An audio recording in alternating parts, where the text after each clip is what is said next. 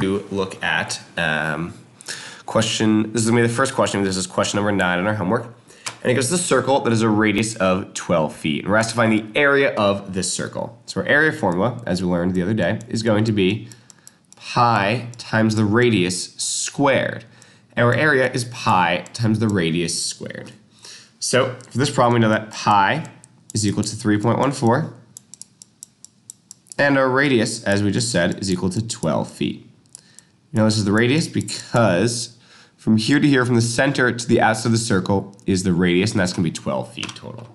So area is going to equal 3.14 times 12 squared.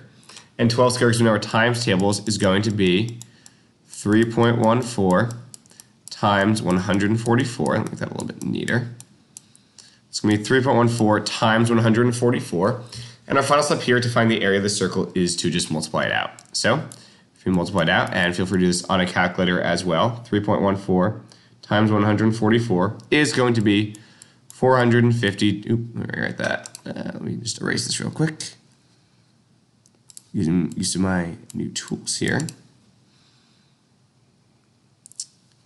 4 is going to be 452.16. And that is going to be the area of my circle. If we're going to use our units here, it would be 452.16 feet squared would be the area of our circle. Thank you very much. I'm going to make one more video for the homework today. Thank you very much for watching.